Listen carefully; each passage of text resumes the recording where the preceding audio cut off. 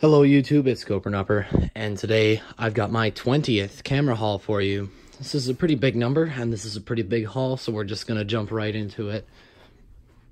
Up at the top here, we've got my Olympus OM10 with a 50mm f2 Zuikio in great working shape. No problems with the camera at all. This was $10. It also came with this extra third-party lens. It is a... what is that? A Kiron 70 to, I believe that's a 150 f4. Nothing too crazy. Here's a Bell & Howell Electric Eye 127 that I also picked up. This one does work, however, it is a bit finicky with the electric eye. It needs a lot of light to work. Works just fine otherwise. This is a Kodak 35 RF that I got for $5 from my local camera shop. This was in exchange for a favor, otherwise he wasn't going to sell it to me at all. So $5 and a favor gets me a pretty neat camera. Because of the way the shutter interlock works, I can't show you the shutter firing, but the camera is in great functional condition. Over here is an Agfa Optima 535 sensor. This one's missing the batteries, but otherwise works fine. This one I got in a trade. I traded a smaller point and shoot for it. I believe it was a Canon of some sort. Over here is an M1 motor drive for Minolta cameras. This one was $5 from my local camera shop. He really didn't have a use for it and just wanted it gone, so he sold it to me. Over here are a couple of Kodak filters and other components that go with the Retina cameras. They're made by Kodak AG. Moving back to the start here, we have a Kodak stereo camera that I got for $10 in a Craigslist ad with an extra $5 to have it shipped to my front door. So I didn't have to meet outside of like a Walmart or something. Works great. Beautiful camera. Came with the case as well. Then down here for $10 from a flea market, I got this Polaroid Model 150 in really good shape. I'm not going to unfold it all the way because that would take a while. But yeah, there you have it. The shutter works. Otherwise, there's not too much else that you can do with this camera because it uses an extinct film format. But very cool camera at a very good price. It did come with some of the paperwork and a wink light, as if I needed another wink light. But now I've got a couple more, or two more. The paperwork is over there. This is a Pentax K1000 SE, the special edition with the brown leatherette that I got for $15 at a local flea market. I do need to clean some fungus out of the lens yet. That's just on the front element. But other than that, a great camera in great shape for a pretty good deal. It came with the case. I'm just not showing it here. Over here is my newest Zeiss Contaflex. This one is a Contaflex 2 that comes with the telescope lens element. It is removable. It threads off just like that. And this is in really great shape. Obviously, it came with the mounting hardware, which slides off of the camera, just like that. And then you've got a regular Contaflex underneath. And this one worked great without any additional cleaning or modifications. I'm going to wind the camera, but it'll take two hands. And here goes. In beautiful working condition. Now back over here, this is something that you don't really see at my local Goodwill too much. $10 nets me a Kodak Tourist 2 folding camera. Works just fine. Nothing too crazy. 3 shutter settings, a variety of apertures, but just a really cool thing to see at my local Goodwill because you really don't see these that much. Back over here, another find from a different day. This is a Minolta Himatic AF2. This one doesn't have any batteries in it right now, so you'll just have to take my... Ooh, excuse me, you'll have to take my word for the fact that it does work. But this is a steal at $2.99. So I am very pleased. And Goodwill came in pretty darn strong in this particular haul, as you'll see relatively quickly. Next down here was a find from my local camera store. An older woman came in with some old stuff that she found in her basement and had no particular use for. Was these 3 items. $5 for everything. This is the Veriframe finder for a C44 or a C4 or a C4R, I believe, but it has settings for 50, 35, and 100 millimeter lenses. It even has parallax correction on a distance setting. In here, in this box, is an Argus C3 100mm telephoto Sandmar lens made by Enawork. And then over here is just another Argus C3. Now, the camera shop that I bought this from doesn't really deal in anything vintage, and they had no use for it. As she gave them two, they had one to sell and one to put on display. From the same camera shop, about a week later, I picked up this Polaroid Spectra for $5. Pops up as you would expect, works great, and looks absolutely gorgeous. This thing is in phenomenal condition, one of the best looking and working Spectras that I've ever seen.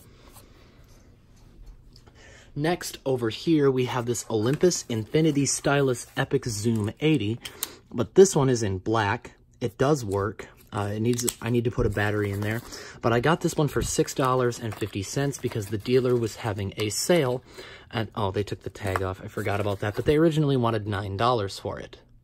These next couple items are from the local thrift store that is nearest my home. They'd recently come into new ownership, and, well, the owner wanting to make friends with me, because I'm in there quite a bit, he sold me all of this stuff for $5. A Olympus Stylus Epic Zoom 170 in its bag. In this box here, we just have your standard assortment of teleconverters. Over here, we have some third-party lenses, including a Gemini Zoom. This one, I believe, is a Vivitar Zoom, if I'm not mistaken. No, it's an Osawa Zoom, excuse me. We have a Canon 50mm, and this was the real reason I bought all this stuff. It's a 50-1.4 from the FD mount system. I'm going to put that cap back on quick. And then over here we have a Gemini 50mm, or a 28, I cannot speak right now. It's a 28mm f2.8. All of these are for the Canon FD system, I believe, with this one being the exception. I'm pretty sure that one's a Minolta mount. But yeah, $5 for all that stuff, so nothing terribly expensive. Now over here, Goodwill had some more pretty decent finds. This is a Realist stereo viewer. It was not $25. I got it for $15 because I explained that it was missing some parts. Nothing too crazy here. It is missing some stuff on the back. And it came with this pretty neat slide in it, and I believe that's a Honda CB754 with a Vetter fairing on it, but other than that, nothing too spectacular. Really nice addition to my stereo stuff, and yeah, not bad. It came with the box. I was very happy. I found this One Step here for $3.99.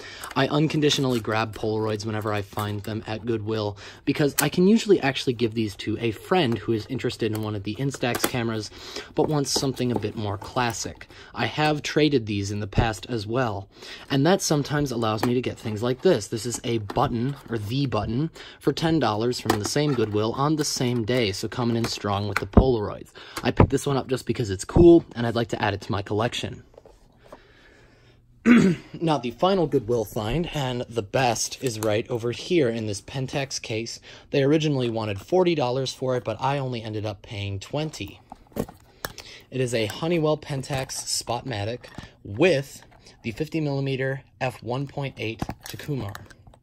And that's the primary reason why I bought this, but it is the best conditioned Spotmatic that I have ever seen, and it works great. There's very minimal yellowing on the lens, and it is in fantastic shape. So I'm very glad I got this one because my Spotmatic that's over there is in much worse condition and did not come with that kit lens. Next, moving on, this was a yard sale find that I had just yesterday. They originally wanted $25, but I was able to talk them down to $10 on it. And I've been seeing these all over the place, but I never actually owned one until very recently. And I do appreciate that easy slip-off case, but it's a Nikon EM, very compact 35mm SLR, mainly automatic in function, but it did come with the Series E 1.850mm kit lens. So overall, $10 for one of these is not a bad deal. A good starter camera. And it'll be great for testing out some of my other lenses on. Now that I've done just about everything else, I want to move over to this big column here, which is the meat of everything I found. We're going to start with this Canon TLB, and this one was broken when I got it. It had some issues with the shutter charging, which is why I paid $5 for it. Most of these came from that local camera store, but it's got a 50mm f1.8 FD lens on it. And it works really well now. It just had some issues with curtain travel, and I was able to get that fixed. Next is this Pentax MEF. There aren't any batteries in here right now, so you'll have to take my word for the fact that I got it into functioning condition, but it's working just fine now. It had the stuck mirror latch lever issue, and this one was free. Next up is this Nikon FE. This one had some battery compartment issues, mainly with corrosion and desoldering, but it now works just fine.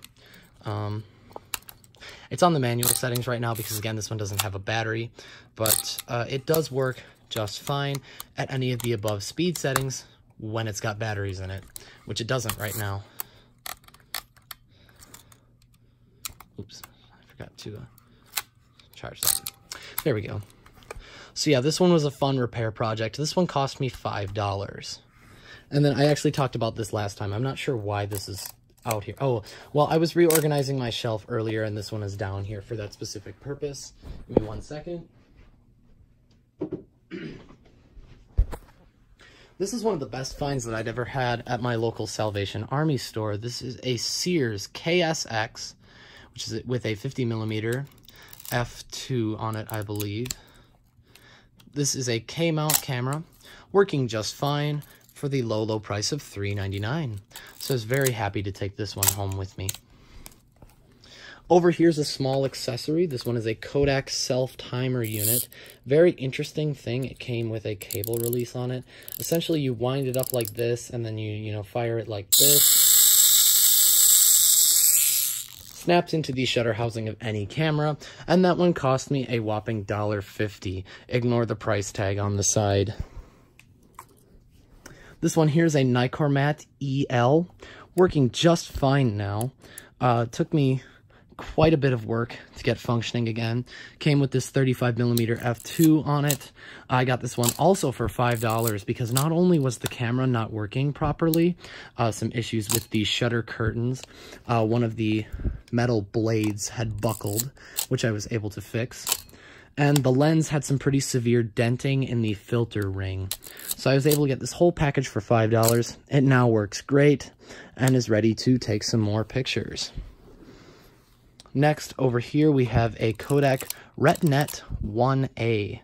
In great condition. This one only cost me $10. It's a bit of a beater, but it works just fine. And I'm actually really excited to shoot some photos with this. Some of the lower speeds aren't working as well, but I rarely, if ever, use those. So really not a big deal. Over here is this beast. It's a Konica FT-1 motor. And this one was free. I'm still working on repairing this one. It's got some issues with the shutter release button.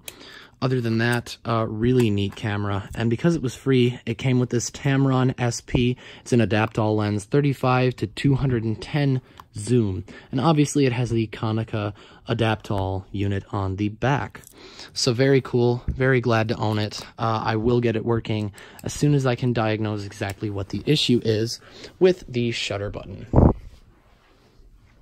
On to some of the best and most recent finds.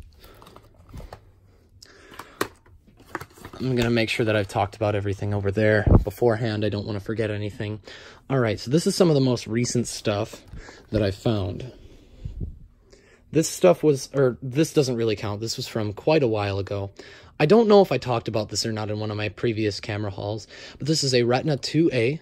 I got both this and this in a trade for some Stylus Epics. This one is working great. It's in beautiful condition, both cosmetically and functionally.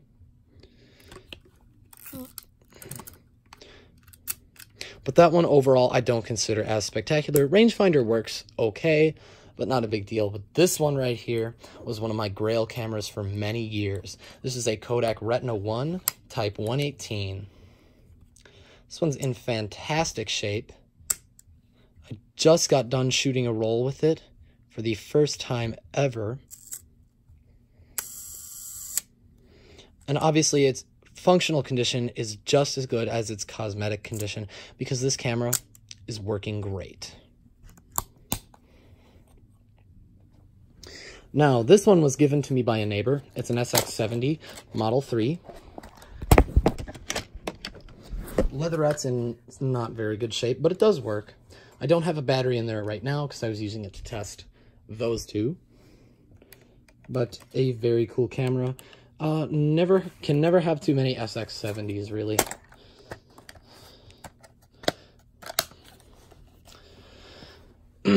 Now, this one I found a while ago as well. It's a Yashica 16EE. Oh, I forgot to close that. I'll make sure that that closes nicely. But it is a 16mm camera. Works just fine. Even the meter cell is actually live on this one. But a very cool camera. It was $5. So yeah, these were both in a trade. In case you didn't catch that, I traded a Stylus Zoom for this one and a Stylus Epic for this one. And then down here, this one I found yesterday. This is a Franca Solida 3. This one was $20, so a bit pricier than my usual, but it's in really good condition, and it functions beautifully. This thing originally had some issues with the shutter that I was able to fix very, very quickly. And now, if I can, oops, I forgot to move it past the interlock. As you can see, it's working great. Now this one I'm going to have to shoot stopped down quite a bit because it is a 3-element lens, although it is a Schneider, so I'm very excited to see how this one performs. Uncoupled rangefinder on the top, just needed some adjustment, and now it is working great. And my two most recent finds, I found both of these today.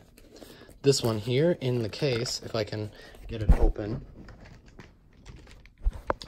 is a Voigtlander Vito C.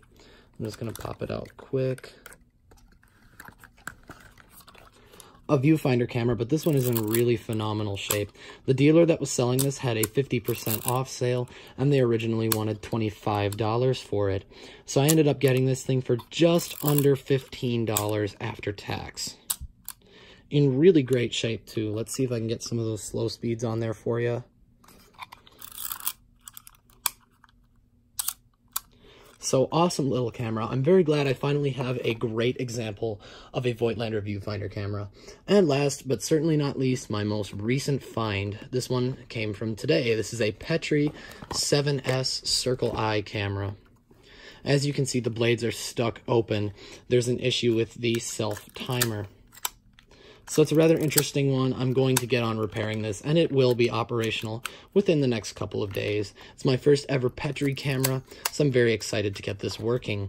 They originally wanted, if I can get the tag here, they originally wanted $25 for it, but as I explained the issues, they sold it to me for $12.50.